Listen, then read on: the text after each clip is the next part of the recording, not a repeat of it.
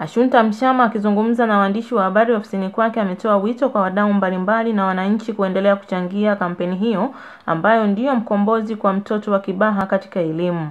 Mshama amesema katika kampeni hiyo hadi sasa wana uhakika na madarasa 30 ambao wadau mbalimbali wameahidi kuyajenga katika shule mbalimbali.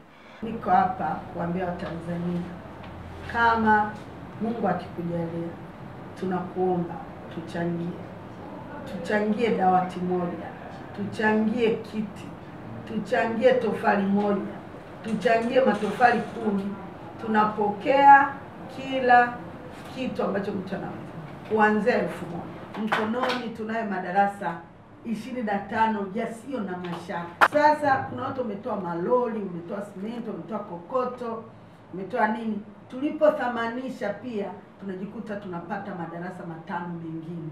Kwa hiyo hivi tunavyoongea mpaka tarehe leo tuna uhakika madarasa 30. Aidha, Mshama ameongeza kuwa katika kampeni hiyo walimu nao watachangia kiasi cha shilingi 20,000 kila mmoja na wafanyakazi watachangia kiasi cha shilingi 100,000 kila mtu. Wafanyakazi, walimu, tumeongea na walimu, kila mwalimu amekubali kuchangia 20,000. Tumeongea na wafanyakazi wa kawaida, kila mfanyakazi amekubali kuchangia 100,000.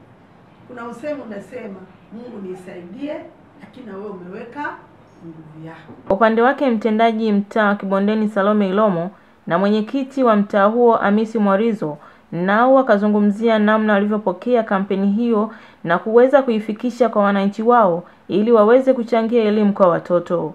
Kampeni yetu ya elimisha Kibaha tumejitahidi kwa kadri wa uwezo wetu kufuatana na hali halisi iliyo katika mtaa wetu, tumewaelimisha wananchi katika jambo hili, hasa kwa ajili ya uchache wa shule tulizonazo katika Kibaha yetu, na mwitikio ni mzuri sana.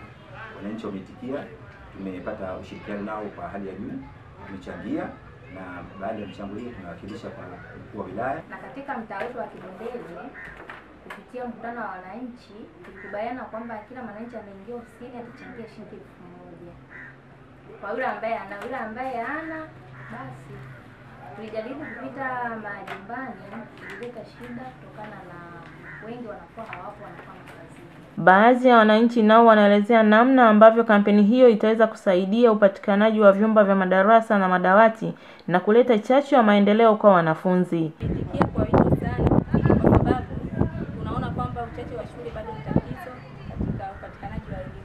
Kwa hiyo mimi kama mwananchi nimelipokea hili swala na tumejaribu kuchangia na bado tunaendelea. Tutakuhitajika mchango, tutajitolea kwa ajili ya kupata majengo ya shule.